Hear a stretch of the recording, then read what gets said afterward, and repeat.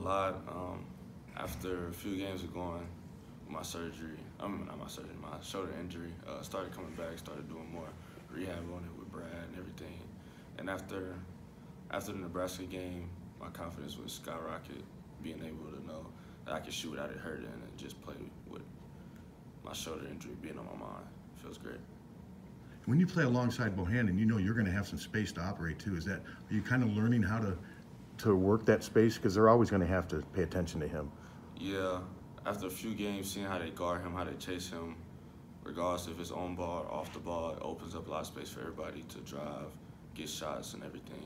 So having him on the court and having him be around the team on the court also brings a lot on the table for me and other guys and himself to benefit this team.